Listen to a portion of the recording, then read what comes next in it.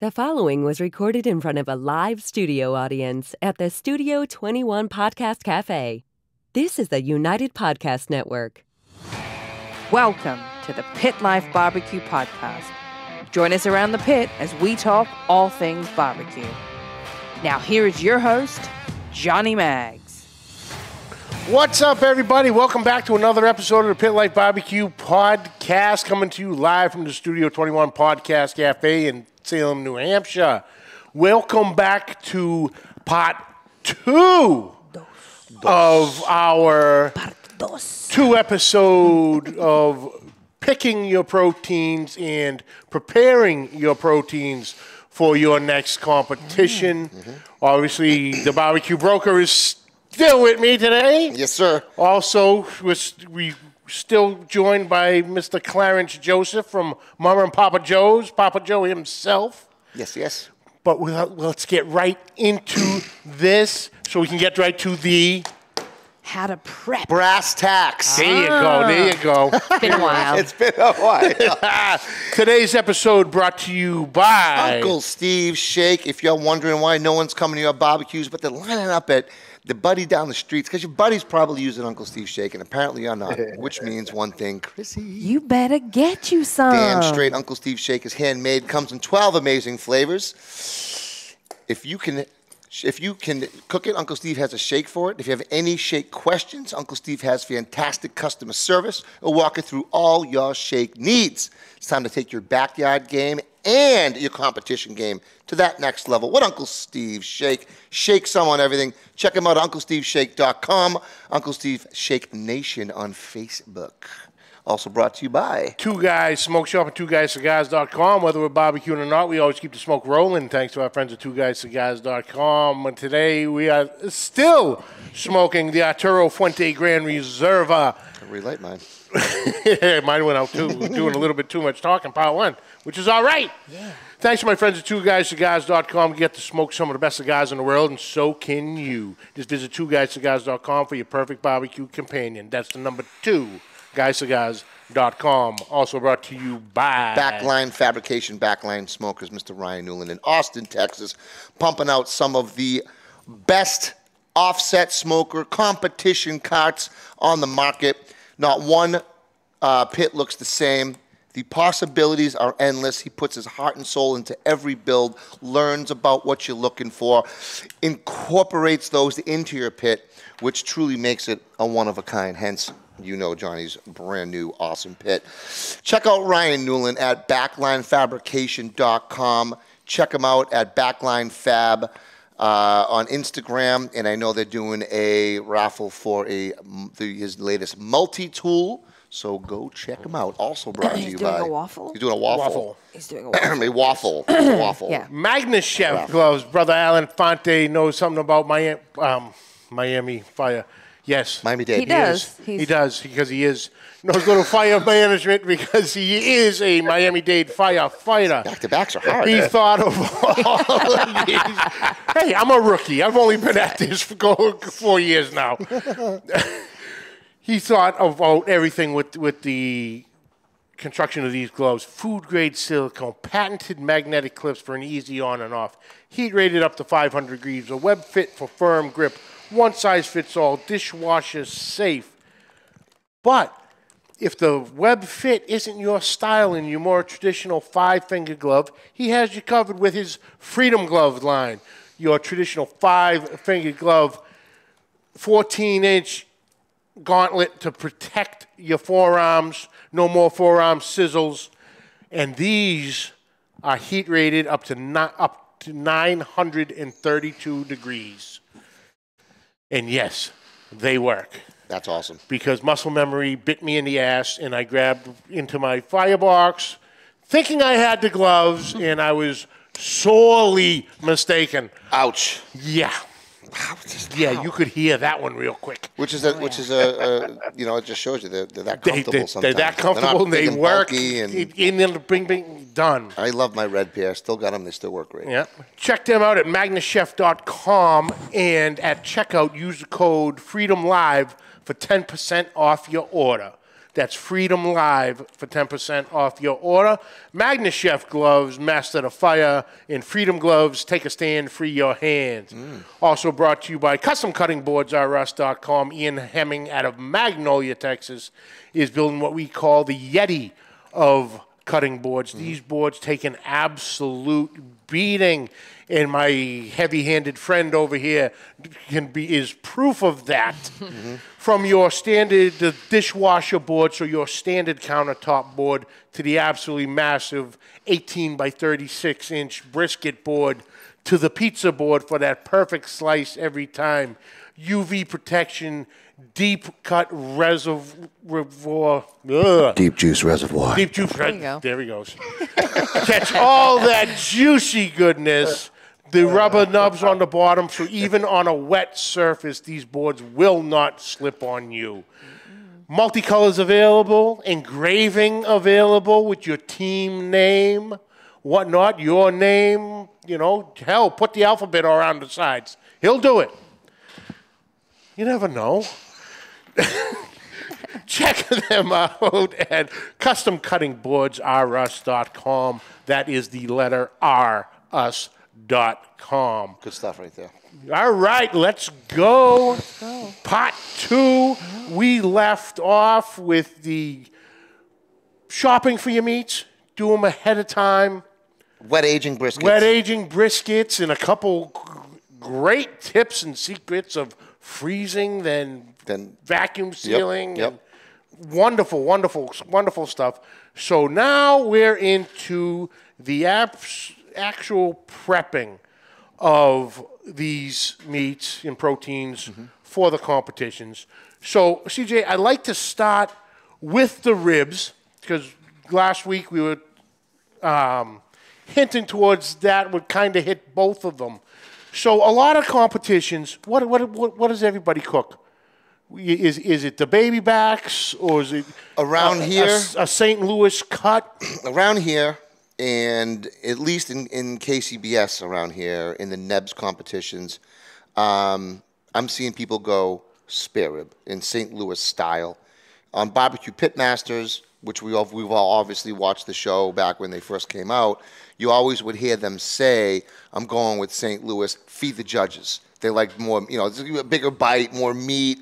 Judges like to eat, or they wouldn't be judging barbecue food. So give them, you know, and they present, I hear, a little bit better in the box. But yet, I've seen guys kill it with baby backs. So I'd like to hear what CJ has, his opinion, and what he sees out there. I like the St. Louis style cut, but when you're at shopping for them, you can get St. Louis style.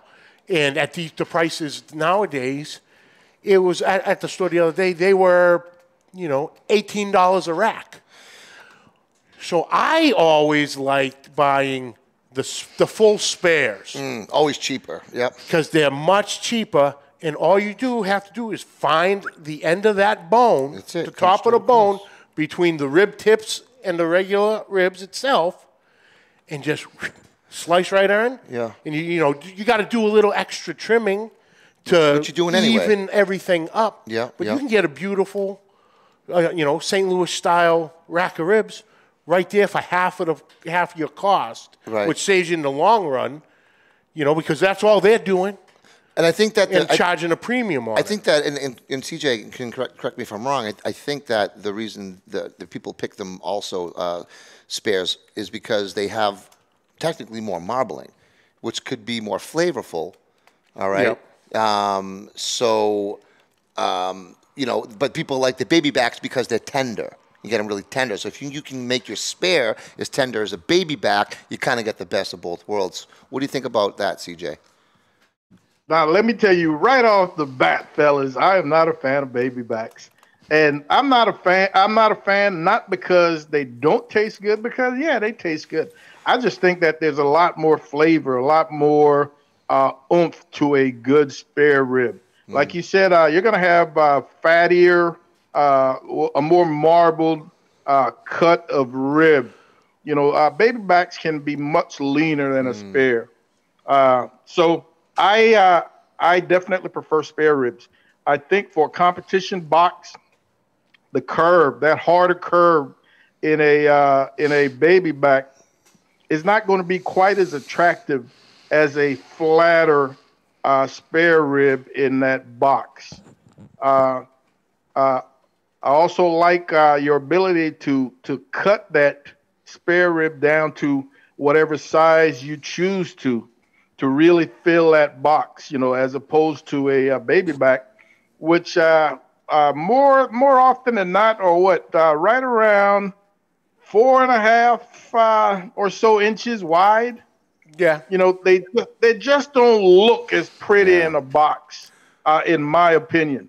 Now let me say right off the bat, that's my opinion. There are going to be a lot of folks that feel differently for whatever reason, and you're more than welcome to use and go with whatever you choose. That is just me. I want a baby back, and 9 times out of 10, man, I'm going to be buying full size. I want a spare rib, rather. 9 times out of 10, I'm going to be buying a full spare rib. Has not been St. Louis. I can get a 7-pound full rack of spare ribs for give or take $12, $13. Meanwhile, if I go to get let's say it's a nice St. Louis cut. If I go to get a 3-pound St. Louis cut, I might be paying upwards of $18, right? And all the butcher did, or all that processor did, was knock off the tips. Yep. That brisket bone area, as it's sometimes called. Yeah. And immediately they've tacked on another $1.75 per pound just for that slice. So you're going to get more bang for your bucks by you making that slice at home, whether it be for the backyard or for a competition. Do it yourself. All it requires is a heavier, sharper knife, man. Figure out a way that you're going to get straight lines, and get that done yourself. Just follow that notch. Go right straight across. Yeah. Find that little notch. Yeah. You go like right you said, across. Yeah. Find that longest bone someplace in the center, and go from there. That's going to alleviate a problem with the bones and some of the little finger cartilage that tends to stick out and whatnot. But the more you do it, the better you get in being able to get some nice clean lines as you're trimming ribs. One of the things I always try to encourage folks is to pop that rack of rib in your freezer for 20 or 30 minutes before you start getting ready to trim. You can pull it out the cryovac, get it cleaned up, dried off, whatnot, put it on a rack, and just pop it in your freezer. Just tighten it up, firm up that piece of meat. And then with a good sharp knife, man, you're going to be able to carve out, where you get the heavier cuts, the heavier layers of fat. You're going to be able to carve that layer of fat out, thin it out. That way, no judge is going to get a mouthful of some fat that's not going to render properly. Sometimes you'll get a beautiful rack of spare ribs, and right around the front of the bones where you expect that pullback, you're going to see some heavier layers of fat. Folks, all you need is a good sharp knife that's going to get that out of there for you, man, without destroying that bone, without creating shiners. And for those of you out there who might not know, a shiner would be an exposed bone on a rack of rib. Such a bone would really make that particular rib useless in terms of competition. Yeah. Right. Also, the spares fit better, like you said, in the boxes. You don't want to get sauce underneath the cover of the box. When they open it up, you don't want sauce. And I practiced at home with a set of baby backs I had, and it was hard to get them with that bone curve and to shut that box. You got to do almost half the layer of greens to make that fit. Well, at least in KCBS, we're doing greens. We're not doing like a foil bottom. You know what I mean? Yeah. I've actually saw Harry Sue from Slappy Daddy do box preps. And he does it very interesting because he has the 4 boxes, and each setup is different because of what he's cooking. And even on the rib ones, he actually does, at least in this video, and I'm assuming it's legal, but you could also, I guess you could also look at it as in marking the box technically. What's he do? He does basically a picture frame, if you will. That in the box, he builds, a frame of greens, and the middle part is still is empty.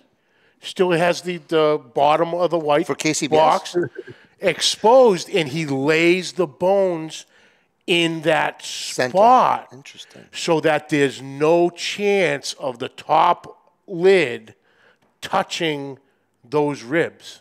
What? So Yeah. so the ribs are sitting on the foam, on the bottom of the foam, because he's built Sitting the frame on around the it? foam, but still gives the appearance that it's still sitting on a full bed of green. It just looks recessed a little bit. Yeah. Yeah. No shit. And you think about it, they the only restrictions are what types of greens you can use down there. Right. No red How leaf. you choose to structure that bed is totally up to you. Yeah. Yeah. As long as, how it, you as, long as choose it to doesn't structure spell "slap your daddy," Yeah. that might be frowned upon. Yeah. No red leaf and no pooling of sauces. Little things like that you have to look for. That's a great point, Greg. Our first American Royale in 2013, the first year of Mom and Papa Joe's, 2013, we went to brand new cooks. We went to the American Royale, did our practicing at home and whatnot, but never once thought about, and it might not have been the best of practices as I look back, because we really did not gauge the height requirements for the greens. And I remember, we got chicken turned in, we were good. Then we get to rib, and we load our box with ribs and go to close it. And what do you know? Too high. So we pull the ribs out, we restructure that box. Long story short, we missed turning. We missed turning that first American Royale for Painful. ribs, That's painful. which Oh my was God. painful. Oh. I remember my wife coming back and just sort of slinging the pizza carrier on the table. No. And I was like, whoa. There's something still in that carrier. Yeah. That sounds still in heavy. there. She That's so heavy. And she said, we missed turning. And I was like, oh my goodness. Shit. But, with KCBS, man, you do not have time to cry. Yeah. Because you're immediately, after one turning, you're immediately working on another turning, Half hour between each one. Yeah. So that was a lesson learned. But great point, and I like that idea that you mentioned about Harry. Yeah. The first time I saw it, I'm like, whoa. That's cool. That's interesting, and it makes perfect sense. You may or may not see that picture of that floating around my social media in the coming weeks as I practice. Damn straight. So, like I said, how much work goes into the trimming of ribs? Obviously, we all especially during competitions, I do it regardless. I always take that membrane off the back.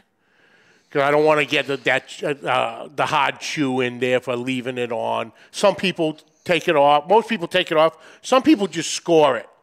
And then it For catering, I score it, and I cook hotter though, and it's gonna kind of melt off anyway. Yeah. But you don't have that. You don't have that leeway if if they take a bite of rib and a little bit of that didn't melt away and it just comes off in that bite. No, that's not Now, good. on the top side of the rack, CJ, how much of that fat are you going to be taking off? I want to expose that marbled pink meat.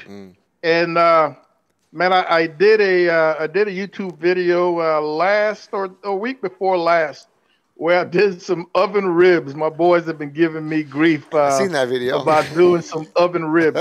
But I will tell you, if you go and you look at that, you want to see what a perfect rack of competition ribs should look like in terms of marbling. Go look at that oven rib that I did, man. The thin the frequent thin strips or thin lines of white in that pink, just dispersed in that pink so evenly. I mean, absolutely beautiful. And that is what a comp rib you want to look like. Remind me if I'm correct here, but I believe, if I remember correctly, that rack was Duroc. No. Ooh, no? Greg, I'm not going to pay for Durocs. I thought it was. I thought you had said this is a nice rack of Durocs. I could have sworn they were Smithfields. Okay. Yeah. Yeah. I will tell you, and don't get me wrong, unless again you're able to handpick Durocs, man, they tend to be a little smaller than I like to cook. And I consider myself a power rib cook. You know, I'm cooking them a little hotter. I'm really putting the heat to them. And a Duroc for my style of comp cooking, I won't put up very well. I would have to do a whole lot of adjusting in terms of heat and timing if I wanted them to come out normally. But man, I'm cooking a very thick Smithfield rib 9 times out of 10. That other time it's going to be an IBP or a Prairie Fresh. Both very good. But man, when I'm done with a rack of prepping a rack of spare ribs, if they're the thick ones that I'm normally cooking, they're going to be weighing upwards of 2+ pounds. You know, right? These things are going to be healthy. That box is going to be healthy. So take a look at that oven rib video, and you will see the absolute perfect rack of rib. You will see how I took that sharp knife and carved out those areas where the fat was too heavy, just leaving a thin film of that fat covering that pink meat, man. It's going to render well. It's going to latch onto those seasonings, create a nice crust. And that is what you are looking for in a competition rib. And like I said earlier, even if I'm cooking at home, man, I'm going to look for the best meats I can possibly get. That's it. Best. You don't want to break the habit. You always just keep that frame of mind. Sir. So have you ever cooked Crown Reserves ribs? I have not. Have you heard of them? I have not. I have, I've recently developed a relationship with RC Ranch Wagyu. Ooh. It's a farm, a cattle farm right here in Texas, and they also raise and sell a breed of heritage hogs. Oh, okay. So in my next order, I'm going to be getting a couple of cuts of this heritage breed. Wow. That's top notch right there. Which of course is going to be a high-end cut. You know, it's not commodity pork. Right. This is going to be something that would be comp quality, I am thinking.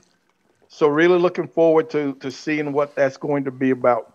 Excellent. But for the most part, man, I haven't spent any extra money on pork. Many years ago, I bought some Duroc pork butts for KCBS, and I did not see much difference from the standard Smithfield pork butter. So I'm resigned that I won't spend that kind of money on something like that. It's $200 to buy the competition Duroc pork pack. You get 4 ribs, 2 butts, and it's $50 for shipping. Wow. I spent $250 on pork, and honestly, we didn't love the product. The ribs were decent, but they weren't anything better than, I think, a Smithfield or a Prairie Fresh, and we spent a lot of money on that. Yeah, a lot of money. Yeah. Now, great segueing into the pork butts. The pork butt. Now, we had talked with last week's episode of actually now you're able to remove the money muscle and cook that separate now instead of really being a surgeon, because you had to cook it whole and it is literally hanging on by a thread, a little sinew on either side. until it hits that 165, and then you can take it off because technically at that point it's legally cooked. We're also assuming that everyone out there listening knows what a money muscle is. So just before we get into that, maybe CJ briefly explain what the money muscle is and why you go to comp guys lean towards serving that cut of the pork butt. Well, the money muscle is definitely aptly named. The money muscle is a part of a pork butt that is supremely marbled, so tender. It's kind of like a loin. Filet mignon It's of the tubular. ropes. Yeah. It's tubular shaped, man, and it can extend based on the animal, based on the cut. It can extend a good 6 inches. Sometimes they'll be 4.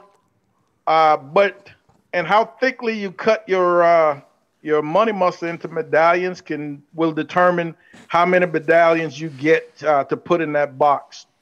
So that money muscle can be carved out. Like you mentioned, when you have the cook it attached, it can be carved out and shaped and left attached by just a little bit of little dangler piece of meat or fat or whatever the case might be, and then cooked. Little dangler. But today you're now able to separate that money muscle completely and cook it by itself. And here in Texas, the trend is moving towards cooks just filling their box with money muscle. That's what we're seeing. I'm talking to the point where cooks are now cooking 6 money muscles for a given competition. Yep. Meat markets are now starting to sell just money muscle. Mm-hmm. All right, they're repurposing what's left of that butt. So don't get me wrong. That grinding it butt up for sausage or something. Yeah. Which are the money muscles like exactly. almost I think on the opposite side of where you find like the bone. Yes, the bone yeah, in, you got the a bone, opposite side. bone in In opposite the, end. in the grain, you can tell just goes a completely different way than the rest of it. But is it true? Because I haven't really figured this out yet. There's a fake money muscle. There's like a facade of the outside of the money muscle. You trim back to expose the real money muscle. Any insight on that? Well, there's such a thing as a what people call a false fat cap. Yes. On a money muscle. Yes. And you will see it on one end. You'll just see a little white line, and that white line indicates a layer of fat that might run down a quarter of an inch towards one end of that money muscle. The money muscle is not the easiest thing to trim out, especially for a starting cook. This is something you're really going to want to play with. You've got some cooks out there, man, that do a really awesome job.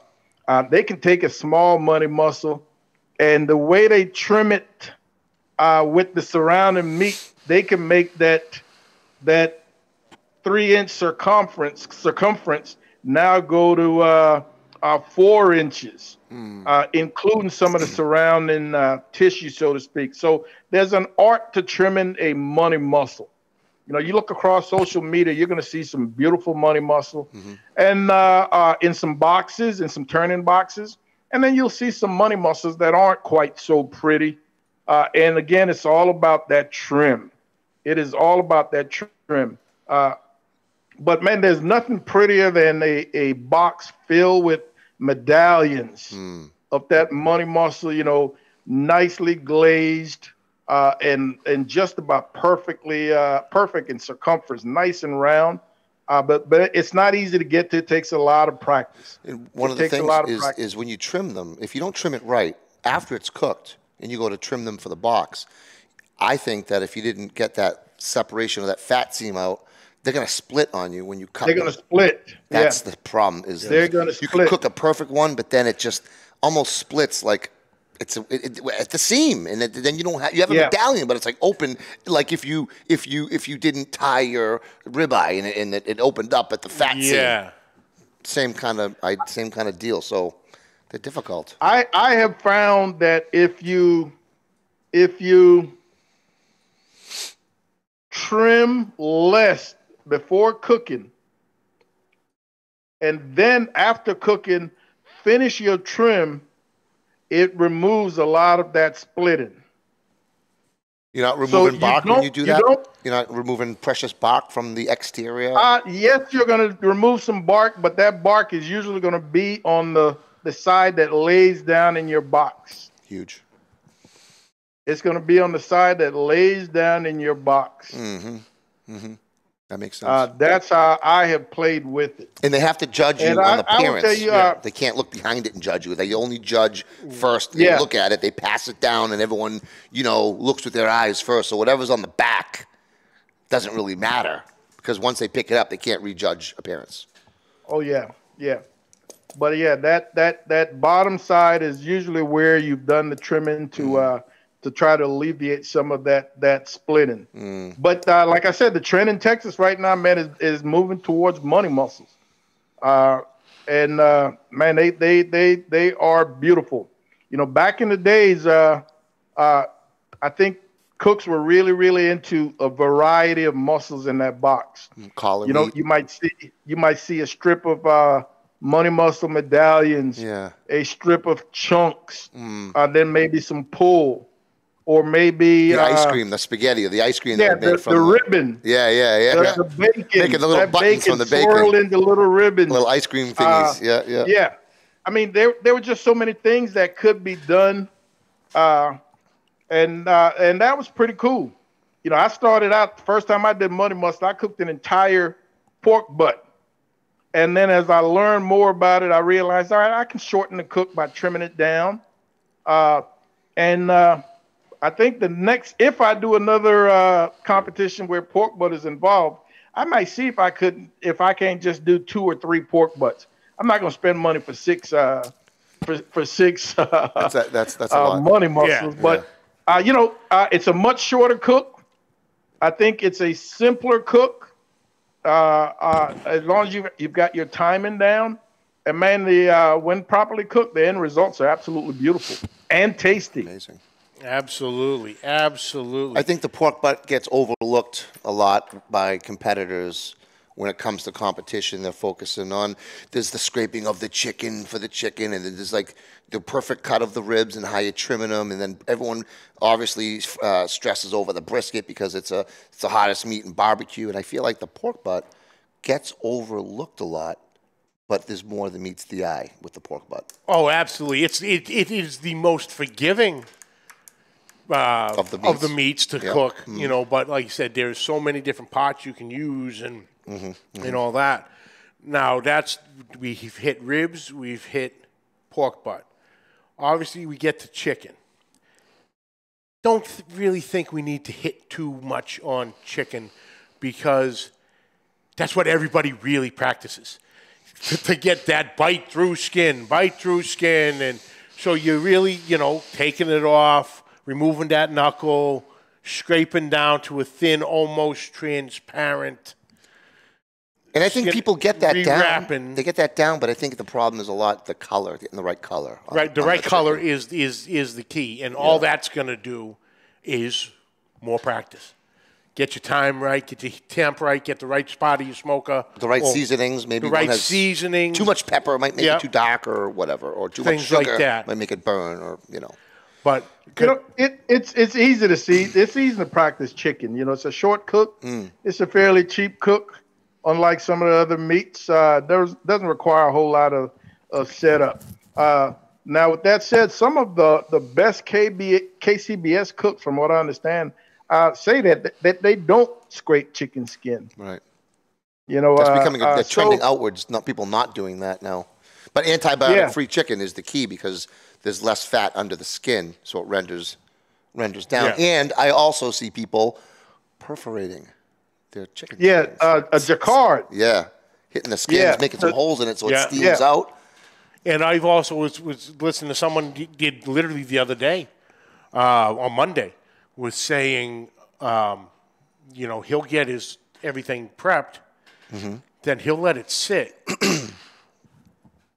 in the fridge, uncovered, dry out the skins. A bunch of hours, like 3 to 4 hours. Yeah. Because that meat is going, once it's dry, it's going to, he brines them. Yes. But you can't do that before the comp, only at the comp. Yeah. Right. But he'll have it sit there, in his cooler or at the, obviously on a comp site, or if he's at house, he has it in the fridge. And that meat is going to pull, with that salt intake, is going to pull as much moisture, which is going to pull out of that skin. So he's salt brining, not wet brining. Yeah. In that situation. In that situation. He wet brines it first. Got it. Then basically dry brines in the fridge on its own, pulling that moisture out of the skin.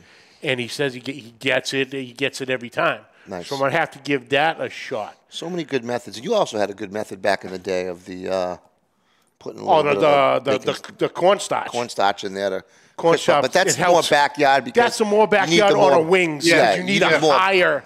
You need a higher heat. You need that soft bite through, not a crispy skin for that. So yeah, it doesn't work on the. They work great on that chicken wing comp. Oh hell yeah! At the Elks. Yep. And I'm a huge fan of dry brine, and then as we mentioned that. Matter of fact, I'm going to dry brine my first brisket. I'm doing a dry brine brisket for a Super Bowl. And I spoke to a buddy, in the last couple of weeks. And he said, man, you dry brine everything. I said, yeah, man, it really works. And he said, have you ever dry brine a brisket? And I was like, wow. Pork, chicken. Yeah. I was like, why in the heck have I never thought about dry brining a brisket? So I am doing a dry brine brisket. I'm going to cook that right before Super Bowl, man, and we'll see what we got. How long are you going to dry brine it for? At overnight. Yeah, that's all you really need for that. That's all I need. I'm going to go overnight, so I'm probably going to be looking at give or take 12, 14 hours or so. So you put it in the container, and you're just going to dump a shit ton of salt, so it almost pretty much covers the entire bottom and top? It's not going to be that much salt. The rule of thumb is a half a teaspoon to 1 teaspoon per pound of meat. Okay. So it's not going to be an excessive amount. But a little on the bottom, a little on top, basically. Yeah, right? yeah, So it yeah. Comes together. So I will do a light salt and kosher salt. Yep. On each side, put it on a raised rack. Got it. And just toss it in the fridge, uncovered. Raised rack. Okay. So it doesn't really matter. So you're not really putting any salt under it. Then you're only pouring salt on top and letting it kind of soak through. I'm going to do both sides. You are. The fat cap. Okay. Yeah, I'll do the fat cap as well. I've done that to steaks. I've done that to picanha. I've done that to everything, even meats with a heavy fat cap, and I really, really love the results. What about putting? That's why I was just kind of shocked that I had never thought about a brisket, man. Yeah. What about like MSG in the night before too? That might have the same effect where it's going to kind of get through the meat and give that deep flavor kind of throughout the meat. Have you ever done anything like that? I am a fan of MSG, and it's used. I use MSG on every competition meat. For spray? But I have never put them directly on a meat pre-cooked. Got it. So Yeah, use it like a spray, right? Use it for spraying, make it shiny and stuff like that. No, the MSG is a powder that I just mix in with sauces. I mix in with rubs. Okay. Or so. I have never put it in a spray format. Got it. In a spray form. And there are different MSGs out there, man.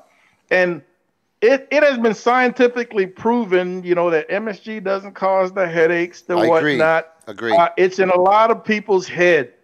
And we know how we are. If we think something is real, chances are we're going to make it real. Mm-hmm. If we try hard enough. Fun fact is that MSG actually derived originally from seaweed. Yeah. It's from seaweed. It's natural. It's natural. It occurs naturally in many of the things we eat, including fruits. Mm-hmm. It is there. So it's been proven, and man, I love it. It's just a huge flavor enhancer. And it actually, amps up everything. Brisket MSG is naturally found in brisket from the cooking process. So I've seen a guy video where a guy see if there's trying to crack Franklin's code and see if there's MSG in his brisket, and the whole thing is that there's actually MSG in brisket anyway, naturally occurring. Now, before we run out of time, Oh, it's our time already. Shit. CJ has sent us a little something on a little short clip of you actually trimming a brisket. Ah, yes. So, folks, if you're listening, go to the video aspect because you're not going to want to miss this. Chrissy, hit that.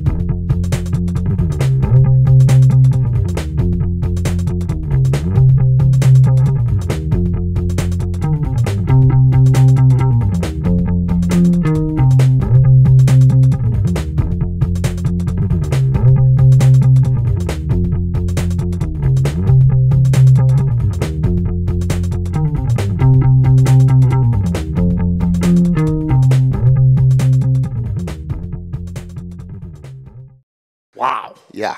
That's a Beautiful. pro. That's a pro right pro there. right there. Pro moves right there, live and in living color. Yeah. And if you want to see the full-length version, go to the description below. We'll drop a link in for you. That was just a teaser, y'all. Talk to me about the scissors. Oh, He's been itching about this whole day. Obsessed with the scissors. I need myself some sharp kitchen shears. there you go. Often give people a hard time who tell me, man, those scissors are awesome. I said, man, a tailor or a seamstress uses scissors. These are shears. Shears. Get it right. Kitchen shears. right. But hey, man, some great sharp shears are a must, man, to help you taper that brisket, to help you get rid of those angles. And we all know if we've got any type of experience cooking briskets, the angles tend to want to dry out, the right angles, the 90 degrees or whatever the case might be. Sharp edges. So you just want to round that off. Yeah. You just want to round that off to allow for the smooth flow of heat and smoke over that brisket, as opposed to right angles with that smoke banging up against it, that heat banging up against it, will cause those edges to crisp, to dry out, and if your fire is hot enough, to burn. So that's where the shears come into play. And I'm here to tell you, folks, I know that no one brisket trim is going to satisfy everybody. Yeah. As a competition cook, I realized early, all right, this is what I want my end slice to look like. And when I say my end slice, the slices that are going in my turning box. I understood how I wanted them to look, and now I had to develop a trim to get them to look that way. I think right now, man, I think it is easier to separate the flat from the point and then trim your flat, accordingly. I'm one of those cooks. I love turning in point and flat still attached. Okay. Which I think I like giving a taste judge the option of cutting. If they prefer flat, they go for it. If they prefer point, they go for it. So I want to turn in a fully intact slice of both point and flat.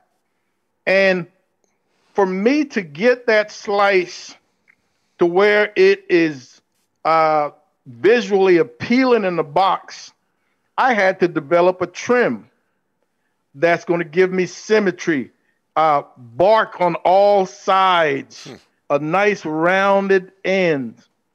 without heavy fat on that one side. Right. So that is how my brisket trim evolved. And it is not as easy as just separating the two, blocking that brisket, so to speak, that flat, so to speak, and then, trimming your point for burnt ends. It's a little more difficult trying to figure out, all right, I know during the cook, this point is going to shrink more than the flat. Mm-hmm. How often do you see a picture of a brisket slice where the flat on top of the point is hanging over, Mm-hmm. in this method, in this manner? Right. All right.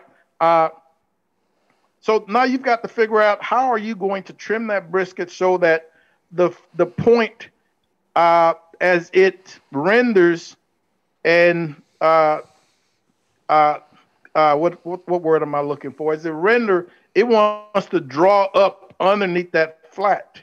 Right. But how do you get those two to line up in that end product? Yeah. So over time, I just came up with a way of beveling. I call it beveling. Leaving that point a little outside of that flat, and the two just within an hour and a half of that cook, man, the two just line up perfectly, and I end up with a nice, beautiful slice. 19 times out of 20. With the fat seam. There's always Still got the fat seam in there, right? I'm talking yes, a little yeah, bit. with that thin fat seam in between, yes. And I did that for the first KCBS, but apparently found out the hard way that they don't want that fat seam in the KCBS. Yeah. If you have, and I cooked my, usually fat side up. Yeah. So, had flipped it, and I served it fat side up with the little seam with the point on top. I had flipped it upside down and cut that fat seam out, would have had my smoke ring on top, although they're not supposed to judge you on it. They do visually. It would have done much better, apparently. Yeah. So it's tricky. I was the same.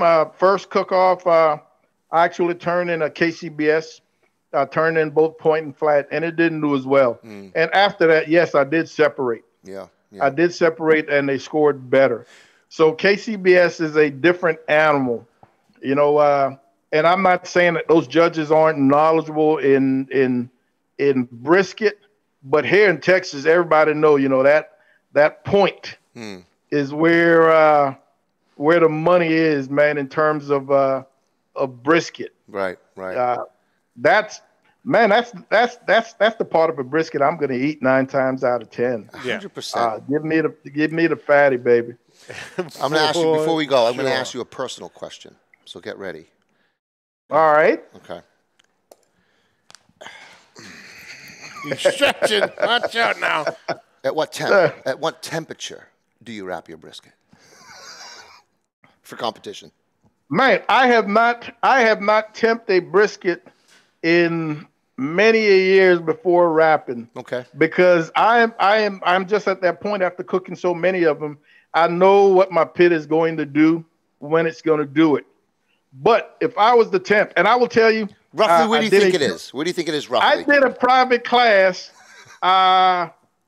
January 6th and 7th right here at the house on this gentleman's pit. And when it was time for that brisket, I looked at that color on his pit. I had never cooked on his pit before.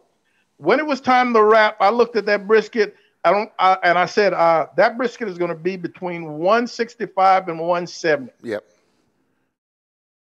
Boom. We temped it. It was 168. Dude, they were blown away. They were blown away on his pit. But I want to be between 165 and 170. So you are waiting that a little bit higher. Okay. Yeah. Interesting. At wrapping for competition. Right. For here at home backyard, I want to be pushing 180. That's what I do for catering, but I feel that the last KCBS I did, I took it to 165, 168 and wrapped it, which I figured was low enough that the bark wasn't going to get too crispy around the edges or whatever. Yeah. But then I hear people saying that they wrap it a lot lower when the, it doesn't, don't look at the bark like you would for catering. It still needs to be dark, but not as dark. Yeah, exactly. And it will get darker in the wrap while it's cooking anyway. So yeah, man, at home, I love a good dark crunchy bark. Hell yeah. And over the last year and a half, I have become a fan of the foil boat method. I was just going to ask you about the boat. Yeah. Yeah. I have become a fan of the boat method. You know, and I do it so often in videos and whatnot. People said, have you ever tried it in a competition? I'm saying, nah, that is not a competition bark. No, definitely You know, not. it gets a little too crunchy. It gets a little too crusty for competition, man. But at home, it is awesome eats. I think Lewis and Lewis might have been the ones, I think, that started that boat method. Possibly. Lewis and Lewis. But that's a great Yeah, you know, I don't know who came up with it, but Chud's barbecue, like I said, maybe? we've been competing since 2012, cooking briskets, whatnot. And I was shocked when I found out about it a little under 2 years ago. And I was like, where in the hell has this been this entire time that I'm only just finding out about it? Right. Yeah. But yeah. Well, awesome, CJ. Keep going. We could do 6 volumes of this. Try special. You know. But CJ, thank you so much for your time. You're generous with your time, and and your knowledge and everything, and going deep on a bunch of the stuff. But you even have, if you want even more insight from CJ, please go to his YouTube channel, Mama and Papa Joe's. He's got numerous videos on all types of trimming and prep on all different proteins. And his channel is simply a virtual encyclopedia of information. So check that out. But brother, thank you so much. Absolutely. Great seeing you, CJ. Absolutely. Hang in there 1 second, brother. My man. That was awesome. You know it, brother. Oh, I love it. Hell yeah, brother. It was good doing the show Hell again. yeah, that was good. That was good. Well, that's it for this week, folks. I'd like to thank you all for joining us. Catch the audio wherever podcasts are found. Catch the video on Facebook, YouTube. Hit that subscribe button and notification bell. You got all the episodes right there. All the links to social medias listed down below. Questions, comments, please send them to pitlifebbqpodcast@gmail.com. Like always, subscribe, like, rate, and review. Hit that share button. Hit it. And until next week, keep the smoke rolling. The views and opinions expressed by the hosts, guests, or callers of this program do not necessarily reflect the opinions of the Studio 21, Podcast Café, the United Podcast Network, its partners, or affiliates.